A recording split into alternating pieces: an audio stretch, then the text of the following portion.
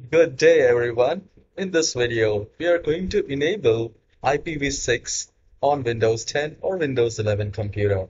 So you can check if your IPv6 is active or not, and there might be a possibility even after activating IPv6, your internet service provider might not support it.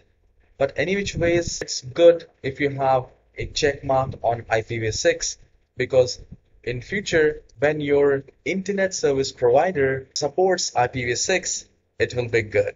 It's really a very easy process. Please make sure you watch the whole video and you will be able to do it. So here in the search icon, search control panel. So once you have typed control panel, click on OK. And here, view by category, you need to select, if it's selected like this, select view by categories. And here we will select network and internet.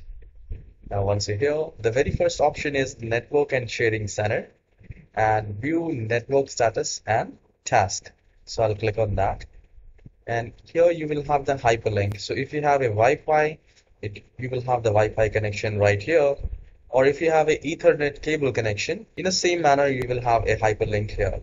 So you just need to click on that and a new window will open up like this.